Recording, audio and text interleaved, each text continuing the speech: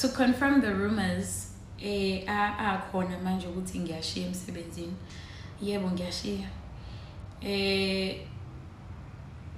We in the radio industry every year, you know, it's always time to renew contracts. So besekufika isikhathi sokuthi se renew ama contracts. And bebengibuyisa, very grateful. You know, so long as I'm on air, so long as I'm on the platform and I'm able to talk to my listeners, it's fine. So basebe yasho typeni siyakubuyisa in the new season. Uzokwenza luphu uhlelo.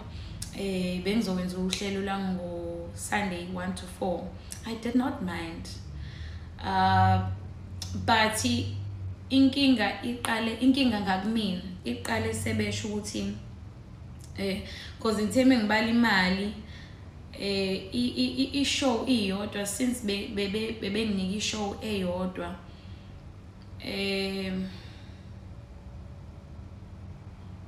since bebenginika i-show eyodwa bebezongikhokhela u711 rands per show. Okutheme ngithi ngiyabala ngaphuma nokuthi shooting ngizohola u2800 rands ngenyanga. Ngike ngazizwa ngidelelekile.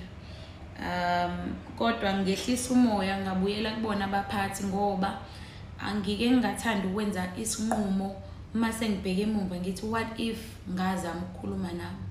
So ngase ngiyabuyela kubaphathi ngaphinde ngacela ukuthi ngizocela sibuye sibonane sikhulume ngale offer yami entsha ye season yalonyaka. Yeah, so my whole thing was I don't have a problem with the show, but bengicela ukuthi mesikhona isikhala nikwa mhlambe ningiphe enye show ezokwazi ukuthi nezelele kule mali engizoyihola. Ngoba eqinisweni nje sesikhuluma njengomuntu hayi njengomsakazi, ikuphi la ngizothi mengikhipha khona i-payslip yami ngi-approve ngihola u2.8 ngenyanga. Yini engizokwazi ukuyithenga ngo2.8 inkosi yami njengoba ungena esitolo wenza igrosa 1000 nje izinto ezu3 ezu4. Yini engizoyenza ngo2.8? Angisho ukuthi akondli umndeni wami but mina ekhaya babheke mina. So ngacela kubona ukuthi imukhona omunye umsebenzi enginganika wona oseceleni. Ngizocela ningiphe ukuze kuzokwazi ukuthi kunyuke le mali engiyiholayo. I think I got to a point where I had to ask abaphathi ukuthi bona ke mase sikhuluma iqiniso bangaphila ngo2800 rands ngenyanga. Ngangicela lapha. So umphathi wami okuyena uline manager wami uAyanda Milansi okuyena ophethe abasakazi. Sitheme sikhuluma kwama negotiations wase yasho ukuthi Penny, I think you know you can check other things ongazenza. Kahle be suggest ukuthi angibheke ezinye izinto engingazenza other than radio, other than being behind the mic, other than being on air. Wathi ngingabheka like khona izinto behind the scenes.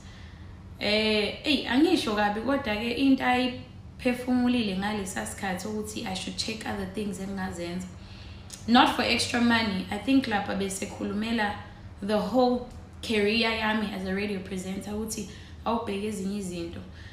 Liyanta eshilo ike yangibulala ukuzethemba kwami ngokusakaza. Because indirectly it's like I'm being told that you're not good enough, try other things. Ukuthi sengihambe isikhathi eside ngokusakaza. Abantu ekade sikhula nabo kulezi zinto ze radio bayazi Nkosi yami ukuthi radio ngiyithanda kangakanani, and